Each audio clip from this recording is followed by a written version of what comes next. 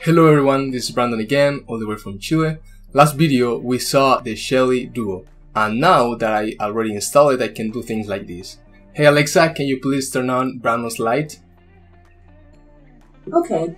So now we can also make these for regular bulbs using the Shelly 1L. So I'll see you there.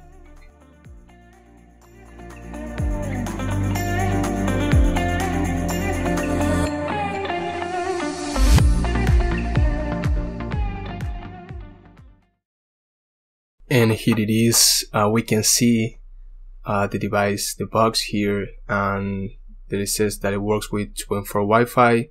It also supports AC from 110 to 230 volts. And let's open it.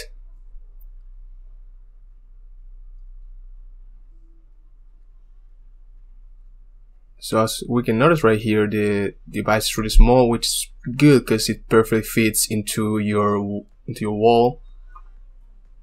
And you don't have any issues putting it there. It also has a legend for each wiring that you need to put into. So it has N for neutral input, L for line input, O for output, SW1 for switch 1, SW2 for switch 2, and SX for signal for switch. It also comes with all the instructions that you need so you can do this correctly.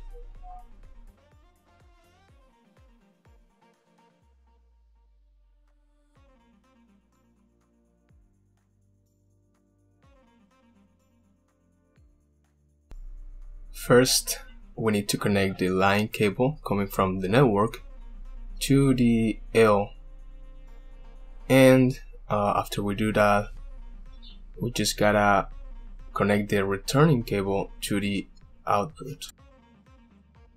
We also need to insert the switch in the SX and to make sure to connect the other end in either the SW1 or the SW2.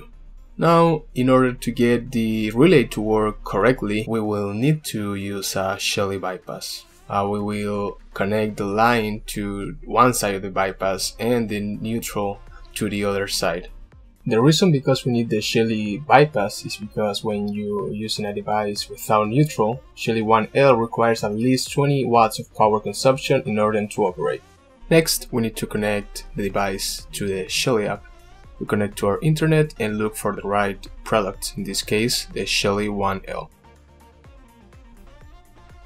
And here it is. Now we can add it to our bedroom or any room that we want, and we can see it here in discovered devices.